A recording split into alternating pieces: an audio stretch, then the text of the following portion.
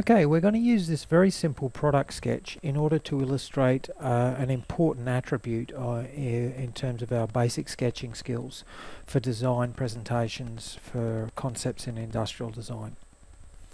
The key element that we're going to be looking at using Sketchbook Pro or an analog technique is how to create multiples across a space in order to build a design. So we can start with a basic building block. In this case, we're just using a series of straight lines to form a square. And then we can bisect the diagonals to find the midpoint, then project from that midpoint through the midpoint of the adjacent side in order to create a multiple of that element. So in this particular case, we're working on a side-on view or orthographic view to illustrate how that can be done square on. But the process works exactly the same for perspective. So in this particular case, I'm forming a rectangle that forms the side of a design element. I've then bisected the diagonals, found the midpoint where it projects through the side, run a vertice from the bottom corner to the top corner, and then from there we can create multiples by simply repeating the process over and over. So you can see those diagonal lines there work for both the orthographic view and the perspective view. Now, how can that process be applied to a design sketch? Well, we'll just move that element to one side on our canvas and we'll turn on the same grid again. So we've copied that layer across.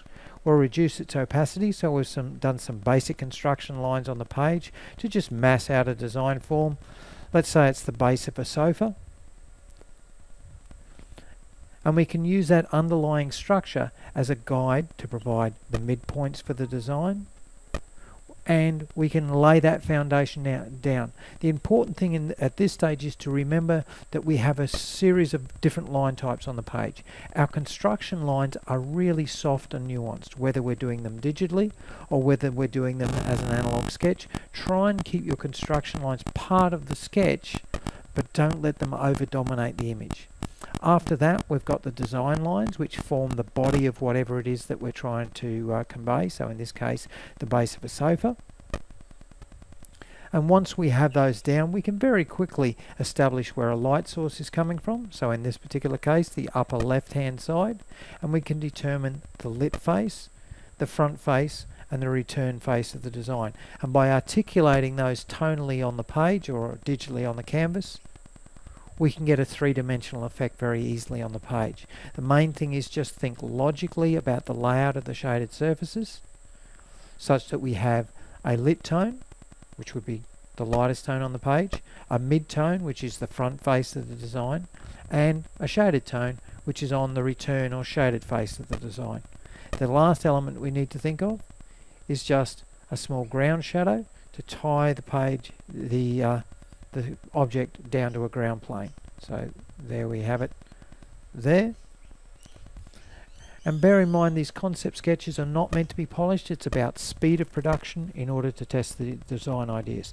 Now in this particular case, it's the very simplest of designs, but in terms of illustrating the process, we can understand that it's a fairly basic theory, and then we can apply that progressively to more and more complicated shapes as we get progressively more confident.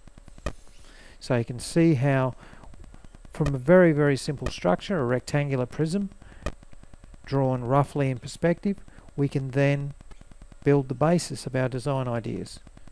Just throwing down a little bit of texture now. Now this could be done if we're working in analog with a little bit of pastel. In this particular case, we're just using a textured brush in Sketchbook Pro. We've changed the opacity setting such that it's just a soft effect on the page.